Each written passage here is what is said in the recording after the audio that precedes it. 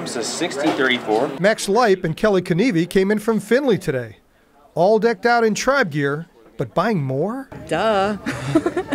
We needed a new hat and a new shirt for tonight.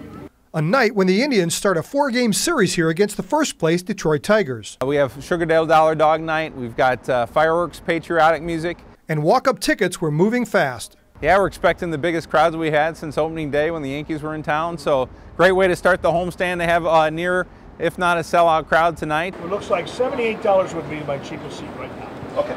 But despite the cost, Indian fans from all over were buying in. We bought the $88 seats, which is more than I've ever spent probably on anything, but. And while tickets were moving on the outside, workers were busy on the inside, chopping, popping, and bagging mountains of popcorn for tonight's matchup. And those dollar dogs? Thousands of them were being packed, stacked, and stored. The field was being prepped, and the cleaning already started for a sweep past the Tigers into first place.